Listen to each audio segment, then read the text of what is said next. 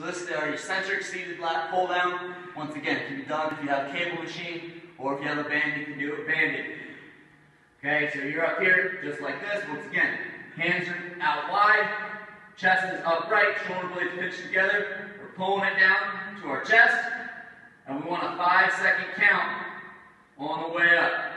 Letting it come all the way up to full extension, pulling it back down, 5 seconds. Nice and slow, nice and controlled, full extension, pinching those shoulder blades together, and a good 5-second tempo on the way up.